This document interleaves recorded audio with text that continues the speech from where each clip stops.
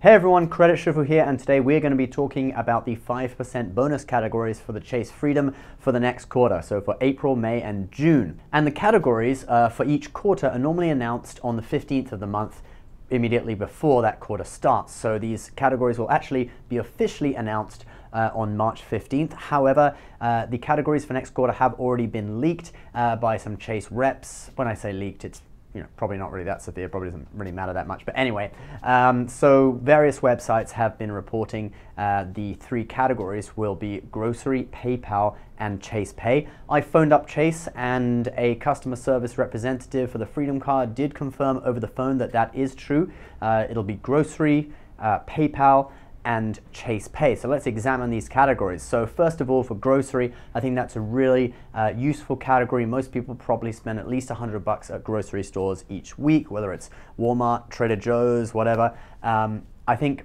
with grocery spending alone, it shouldn't be that hard for most people to max out this category, unless you're the sort of person who, lives in the city and never cooks their own food, just gets takeout all the time. If that's the case, then you want to have a look at the other two categories. Obviously PayPal, which is the payment method used on the site eBay, the online auction site. It's also used on a variety of other sites as well, but eBay is by far the largest user of PayPal. The eBay website, it's not just auction items that are on there. There are also stores that have PayPal pages, and you can do buy it now, just a set price for items. You can also buy gift cards on eBay for stores that you're going to go to in the future. So like Walmart, Best Buy, Home Depot, all those kind of stores, their gift cards are sold on eBay, and often they're selling at a 10% discount or sometimes even a 20% discount. So you'll be saving in getting a discount on the gift card itself, and you're earning 5% back on the Chase Freedom. And often these gift card dealers on PayPal, on eBay, are offering free shipping as well. Now the last category is Chase Pay. This is a payment system. In a way, it's kind of like Apple Pay, although you don't just touch your card to the reader. You actually have to scan a QR code on the screen to do the payment. So I actually downloaded this app today. Chase Pay, here we go. That's sort of like the home screen of it. And then you just press pay down here, and it comes up with this QR code. It just takes 1 second, there we go. And then you can flip through the cards. At the bottom you can see Chase Freedom. Obviously you got to make sure that it's your Chase Freedom that is selected in order to get the bonus category. You can also use it with whatever other cards. I got the Sapphire Reserve Chase debit card in there as well. You also have the option to pay with points on this, so to convert your points into money, I assume at 1 cent per point. So it's not the most valuable redemption, but anyway, you do have the option of paying with points. A big thing that people online have commented about Chase Pay is that some cashiers don't really understand how to use it. It's also not available at that many places. So you can see here on the sort of homepage, it actually tells you it's available, where nearby you can use it. You've got Best Buy, Starbucks, more coming soon.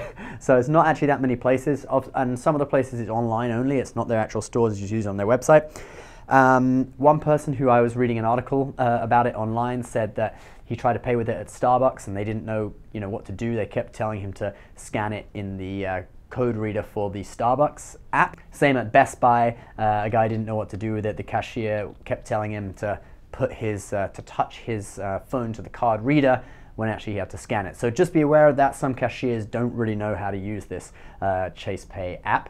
I'm going to try it out. It's quite interesting. You've got a nice little dashboard, and it also tells you the balances of your credit cards right there. It tells you where you can use it, last transaction, and there's also some tutorials on how to use it and stuff. So guys, what do you think about these categories? I'm super excited about the grocery category. Also for that, if you've got used to using your Chase Freedom Card through a mobile wallet app, because in the first quarter of this year it was 5% back on mobile wallet purchases, I asked the Chase representative on the phone, do we still get 5% back at grocery stores if we use the Chase Freedom through a mobile wallet app such as Apple Pay? And she said that you do. The merchant code will still go through in the mobile wallet app. So don't be worried about that. If you use Freedom through mobile wallet at a grocery store, you'll still get the 5% back. All right guys, what do you think about these categories? Please leave your comments below. Let me know how you did maxing out your Chase Freedom categories in the first 3 months. Did you succeed? Always love to hear about people racking up loads of points.